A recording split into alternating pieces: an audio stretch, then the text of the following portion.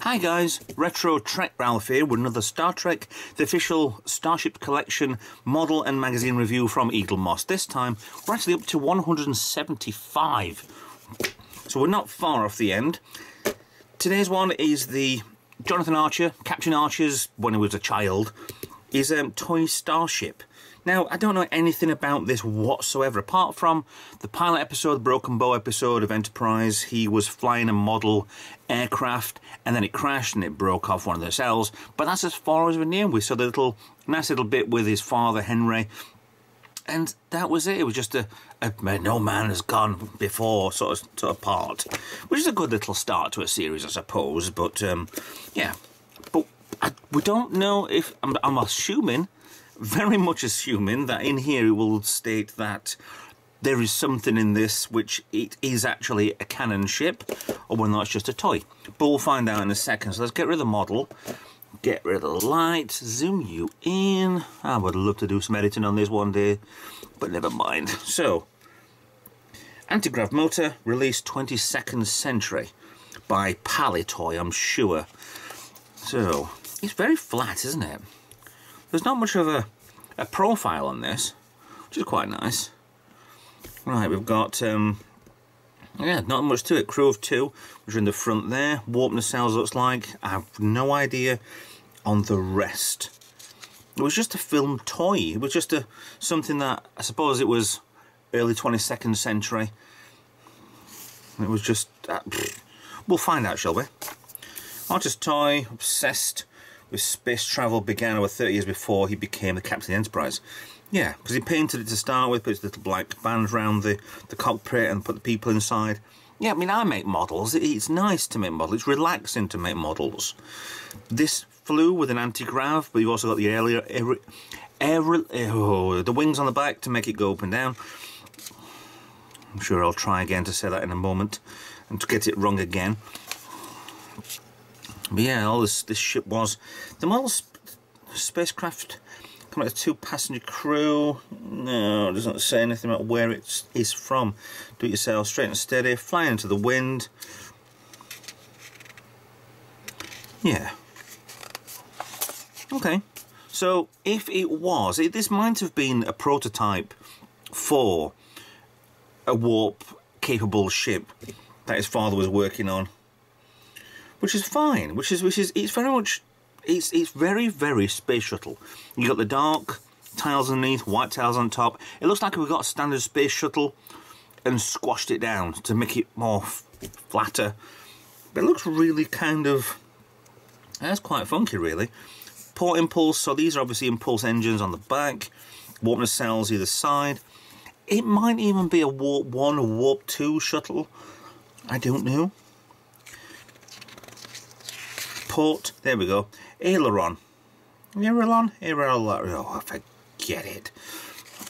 One day I'll be able to read and write and be like all the bigger boys, I'm sure. Right. So there's, oh, okay.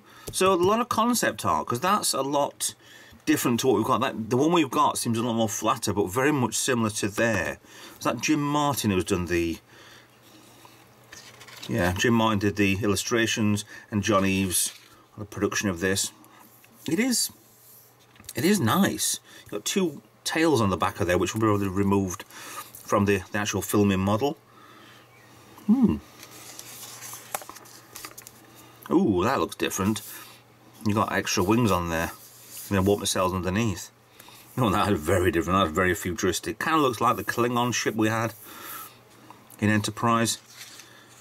They paint it bright green. Okay. Yeah, that one was good, the OV-165.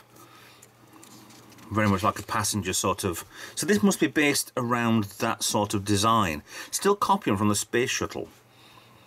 Which is really nice to see things like that. It's a shame that the space shuttles don't still fly. They don't do anything. Not evolved it anyway.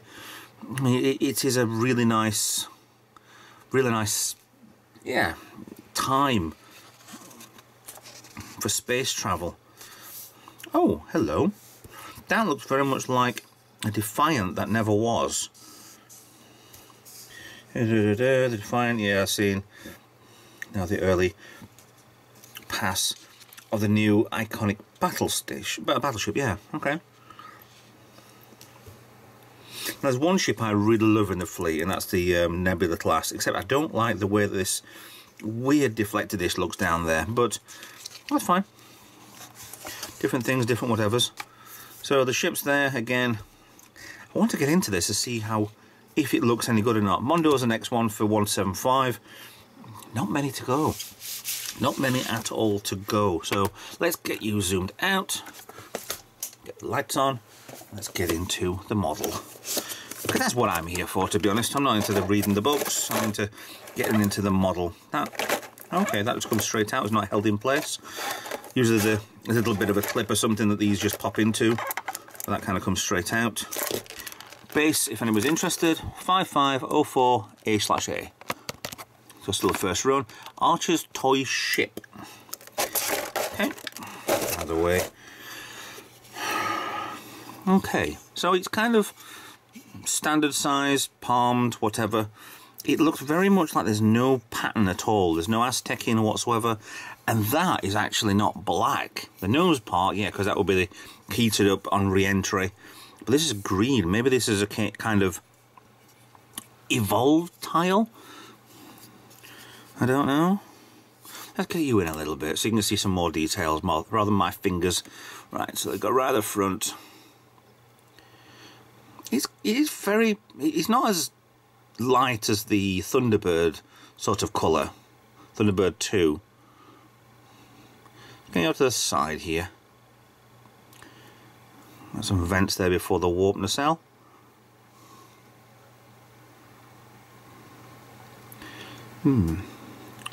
One slight wing there. The dome's on the back. I suppose technically we should have had the vents on the back of this one, but maybe we didn't. Maybe they got... That is a bus aisle collector for the back and the front. I don't know. Let's get around to the top side. Any markings on here that we need to see? No. It is a very nice ship, this. This is very... It's plain, but it's actually really well made. There's the impulse. Finally, a little bit of Aztec in there on the aileron. Thank you. I've not been drinking, honest. There's that escape hatch in the centre there. Onto the other side, you've got the other impulse and another wing and nacelle. It's very short nacelle. The size of what this is. Go around the back. That looks nice. That's really nice. There's a lot of... It's not much on detail. It's kind of... It's the impact of it. It's really, really good. Yeah, that's nice, that. Some good solid detail work there. Let's bring it back down the top side of the ship. Kind of the pattern work on here reminds me a little bit of the underside of the Enterprise Constitution class. And get around to the front with the cockpits. And nose cone. RCS thrusters on the front nose, is that there? If he ever goes focus, there you go. Yeah, very much like the original shuttle, the space shuttle. Now, I was about to say, I think they've missed out on a little bit of a thing there by not having... Because I thought, from my angle, that the black there just looked like a black window, but I never realised they've actually done a cockpit inside. Okay, so hats off to Eaglemoss there. I mean, it doesn't look like cockpit's on properly, but that's really nice having that inside there. How much detail you got in there? Can I get a torch in there? He says while he loses focus. Right, let's have a look. Little torch. I can't see much else. There is definitely a person there. Or is there a person there? It's not exactly like the white helmet. That's really nice, that. Detail work inside there. Well done, Eaglemoss. Really well done. So, yeah. Get out a little bit.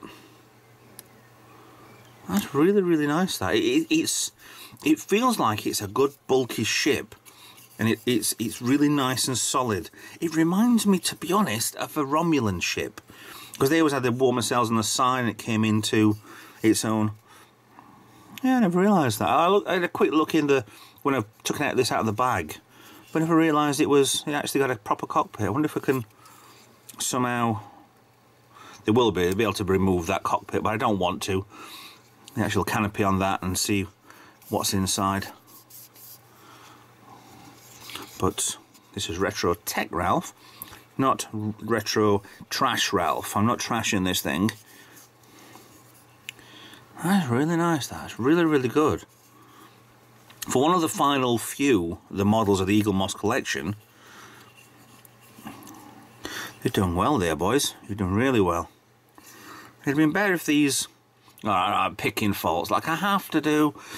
It'd been better if these would have been like a clear plastic, but that's fine. I don't know whether or not actually it was painted anyway. The model was painted, so why wouldn't these be painted? So yeah, shut up, Ralph. That's fine. I think on this side, right, let me get yourself in a little bit. There are windows, the 4 windows there. Look fine, look normal, whatever. And a little badge there on the front for some reason. Let me get you around. It looks like they're out of a line by a mile. But why is there the race parts on here? But there aren't any race parts underneath where those windows are. On the starboard side.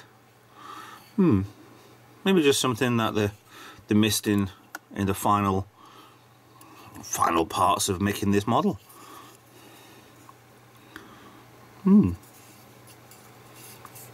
Very good. It's a very good model. Thank you. Looks like you probably got, if it does actually have a landing gear, you might actually have 6 landing gear legs, maybe more. I don't know. If it was a shuttle, you'd have 1 there and possibly 2 over here. But what these ones may be, because it's that big a ship, unless it is comparable size lengthwise to a shuttle, but I don't know. It's only a 2-man ship, which kind of flies around. Maybe it's a lot smaller than a shuttle. Yeah, really good. Like that one a lot, Eaglemoss. Thank you very much. So, with that in mind, thank you very much for watching. Hope you liked the video. Please like and subscribe. Please comment below. Any comments, anything, just give us some advice. Help out the channel. If you want to help it out even more, then if you want to donate something and be a Patreon, help out, what you want, whatever you'd like to do, links are down below in the description. So thank you very much for watching. I'll see you in another video. Bye for now.